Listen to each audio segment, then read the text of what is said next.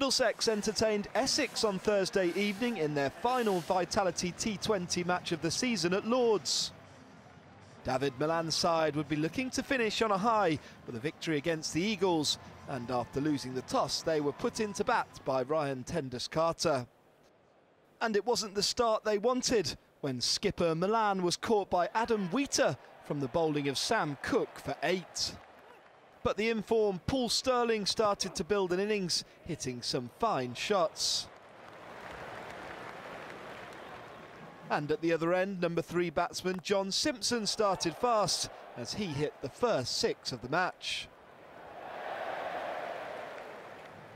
Sterling was starting to take control with some superb hands as he rushed to 25 from just 15 balls.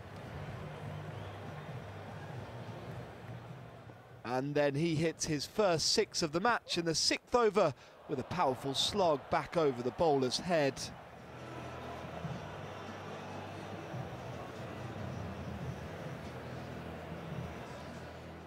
Sterling's 50 then came in the 8th over, the talented 27-year-old getting his half-century from 29 balls.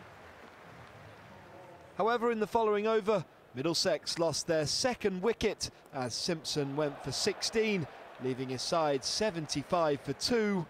New batsman Owen Morgan started brightly as he flicked away his first 4 of the match.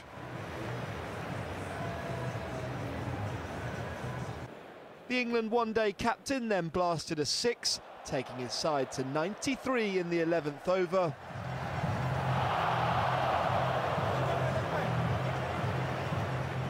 But his teammate Sterling was leading the charge as he continued to give the Eagles bowlers a difficult evening. Essex did finally get Sterling early in the 17th over. His impressive innings of 78 from 52 came to an end as Harmer took the catch off the bowling of Peter Siddle. Morgan was still at the crease though, and he reached his 50 from 30 as he hit Siddle for 4.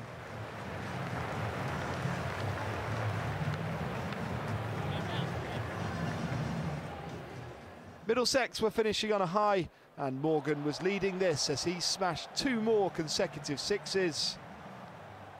And with the final ball, Morgan made it 210, taking his contribution to 77 and leading the host to their highest ever total at Lord's, leaving them in a superb position to take victory.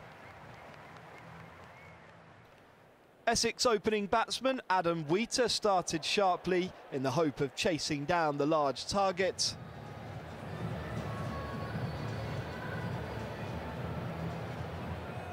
However, the bright start didn't last long as Wicket was sent back to the dugouts, Stephen Eskenazi taking a superb catch.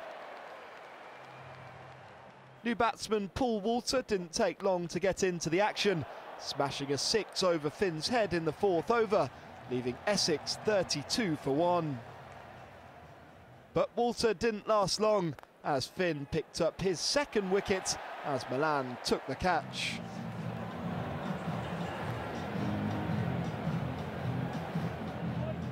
Number 4 Dan Lawrence wasn't hanging around as he hit a few early boundaries.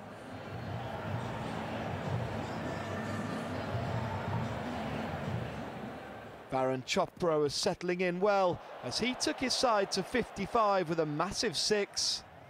Lawrence was a man on a mission as he reached 39 from 17 balls with a finely timed 6. The 21-year-old made it 50 off 24 at the halfway mark as the Eagles were 104 for 2.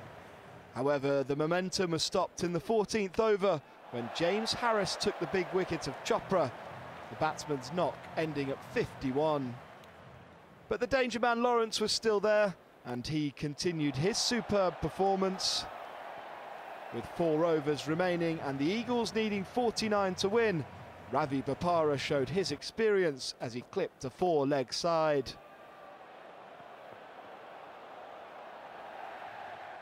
Lawrence was moving closer to his century as he climbed to 84 from 44 balls. But he was dismissed in the 18th over when Finn got the crucial wicket.